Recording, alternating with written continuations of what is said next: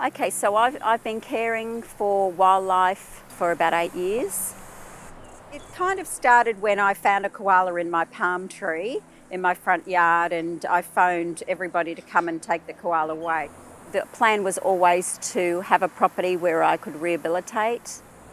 We bought the property in 2019 when the fires hit, and we had so many animals in care at our home at Carina that we couldn't even get down here until January. So we started off slowly, and as the money dribbled in, we were able to build purpose-built enclosures for animals. So the first thing to do when we came here was we had to plant our trees. We've planted in excess of 600 eucalyptus trees specifically to feed our koalas in care eventually.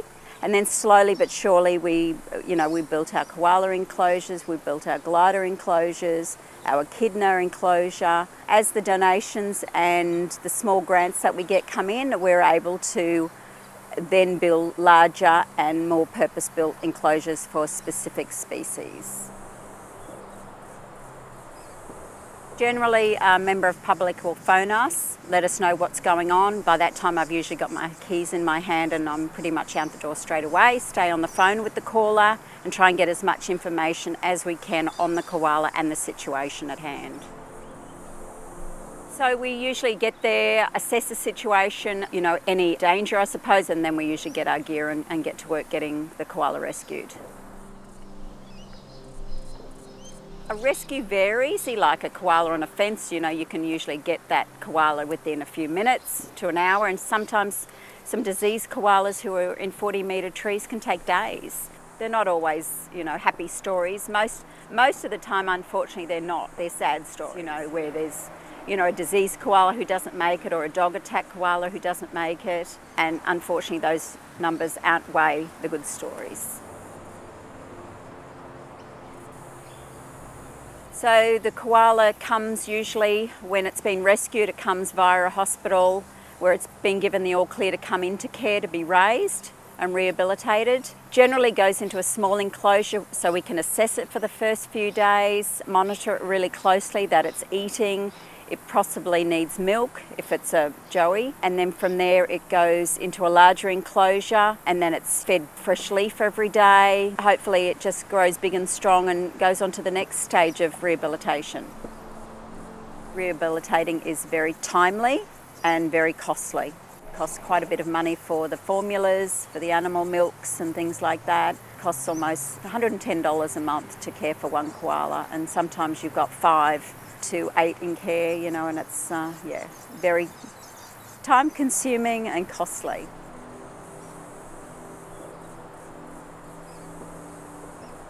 People were coming to me and saying, oh, they've never seen a koala in Whiteshill, they've never seen a koala in this area, until it's shown to people that they are out there, and it's just because you haven't seen one doesn't mean to say they're not there.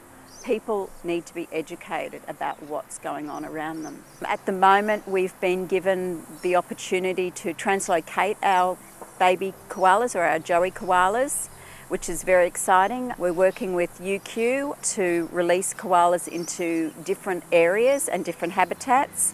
At the same time, these koalas are being monitored. Then at least that way we can see that they're doing well. And that's really important. It's really early days for us, but it's also very exciting news.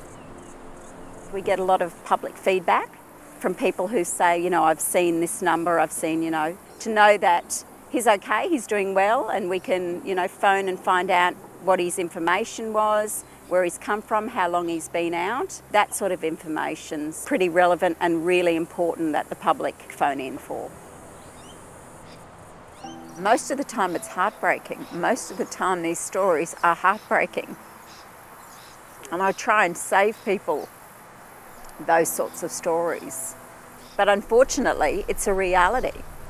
Unfortunately, it's a reality.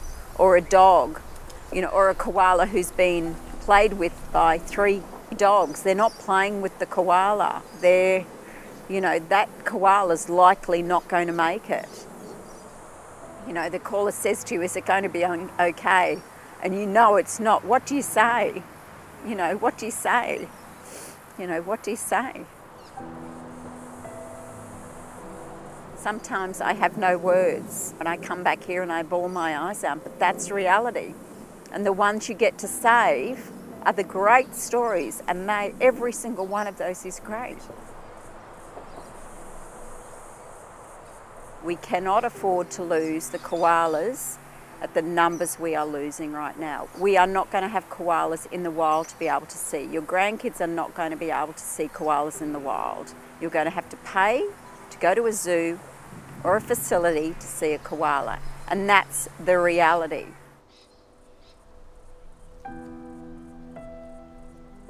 I think donating is the big one, because I don't think people realise how costly it is to do what we do. 100% of the donations go directly to the animals, whether it's for fuel to get them to a hospital, medication, food to feed the animal, transport to release the animal or to get it to a vet. We need the donations to keep our doors open. It's 24/7, it's very time consuming, and it's very costly.